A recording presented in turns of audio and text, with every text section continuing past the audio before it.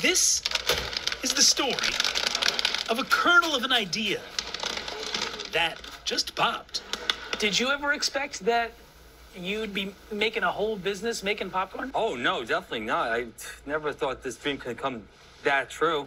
33-year-old Sam Bier is on the autism spectrum, and for years, according to his dad, Dr. Stephen Bier, Sam had trouble finding a job that fit. Sam was working a job pushing shopping carts during the summer at a supermarket, and he wasn't very happy, wasn't very fulfilling. So the Bier family thought, why not create our own business? It's not seasonal, it's not a fad, it's not dangerous to make, no knives.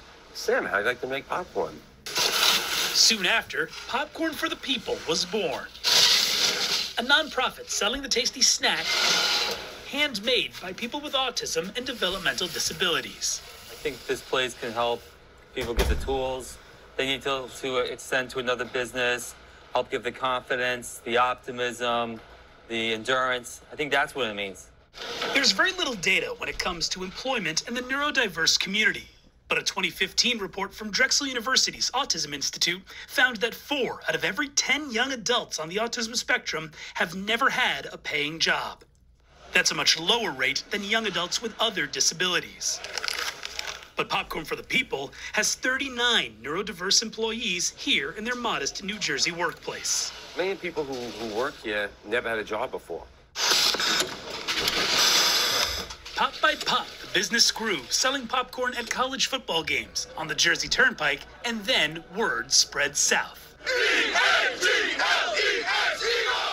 Our collective effort. Jeffrey Lurie, the owner of the Philadelphia Eagles, has a brother on the autism spectrum.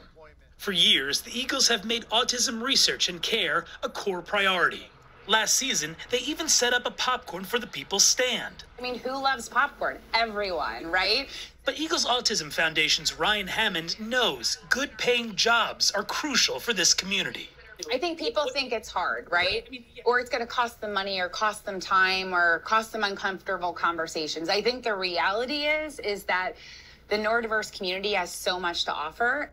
So when she learned Philly area convenience store Wawa had an empty shop they didn't know what to do with, without hesitation, I was like, I would open a popcorn factory.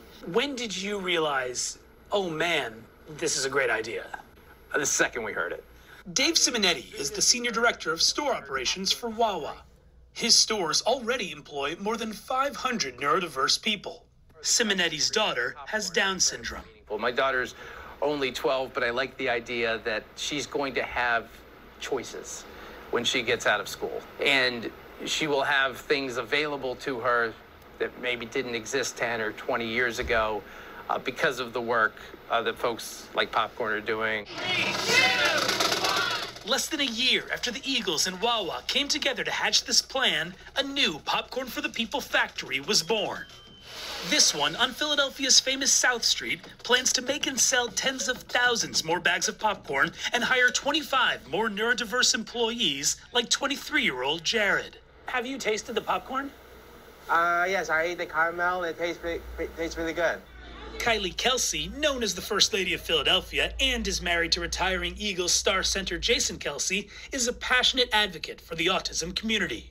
To see something like Popcorn for the People, who's encouraging those employment opportunities and allowing the autism community to find that independence, to find sort of that pride in their own work and earn their own paycheck, it's such a joy to see.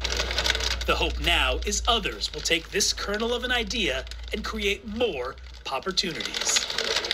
It's literally a nonprofit version of the American dream. We wanted to create one job for my son, did that, and then another job, and another job, and another job. It's amazing. What flavor popcorn does Jake Tapper like? That's the question. I'll ask him. I'm thinking